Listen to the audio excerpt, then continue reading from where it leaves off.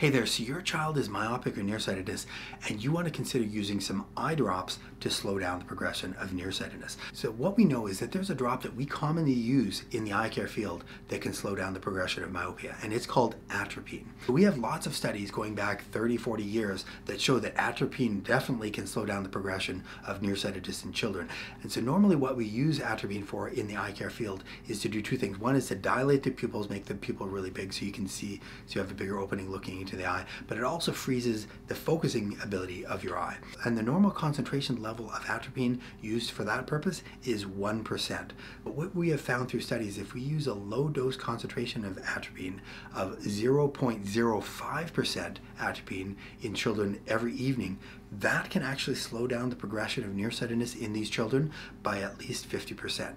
So this is a fantastic option for children that don't wear glasses, or if you're wearing glasses or contact lenses, to slow down the progression of myopia.